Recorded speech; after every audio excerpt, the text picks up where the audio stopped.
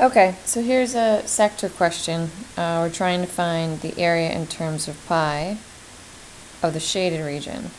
So if this angle is 60, that means this angle is 300.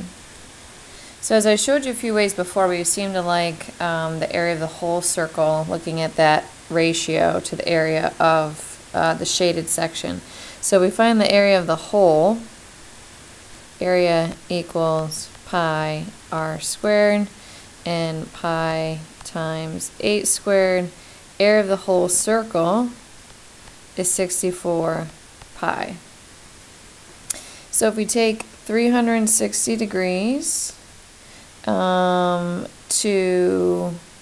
the area of the whole circle, 64 pi, equals what angle we're looking at, so 300 to the area. So I'm just going to put as A.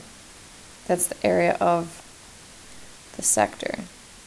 Okay, so now when I do my cross product, 64 times 300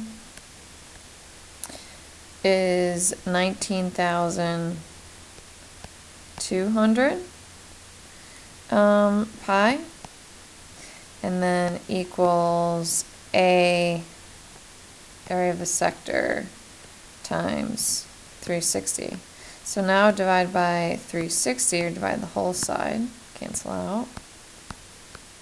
So 19,200 divided by 360 is 53.33, repeating.